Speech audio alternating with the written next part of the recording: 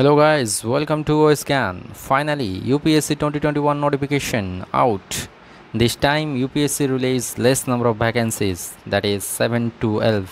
As comparison to last 8 years, this time vacancy is very less. The last date of registration is 24th March, so time is less with you guys. Hurry up because examination center will be allotted upon first come first basis.